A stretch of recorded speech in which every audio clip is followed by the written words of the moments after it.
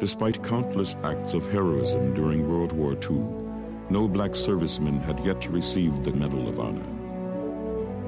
That terrible injustice was finally rectified when 7 African Americans were recognized for their valor.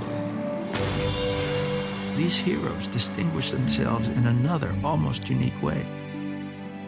In the tradition of African Americans who have fought for our nation as far back as Bunker Hill, they were prepared to sacrifice everything for freedom, even though freedom's fullness was denied to them. President Bill Clinton. The honorees included Private George Watson, who gave his life rescuing soldiers aboard the Dutch steamer Jacob when it was attacked by Japanese bombers.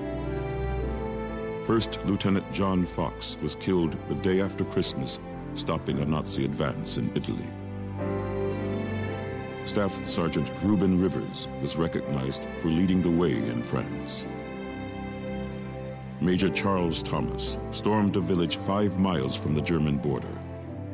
He later remarked, "I was sent to draw enemy fire, but I didn't mean to draw that much."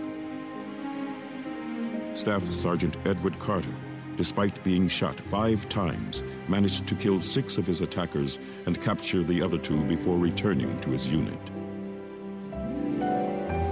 Private First Class Willie James lost his life trying to save his wounded platoon leader.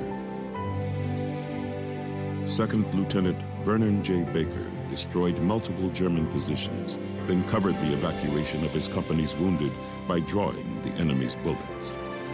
He was the only man who lived long enough to attend the ceremony. As a black soldier, I fought a war on 2 sides. I was an angry young man, and all my soldiers were angry, but we had a job to do, and we did it. Medal of Honor recipient, Vernon Baker.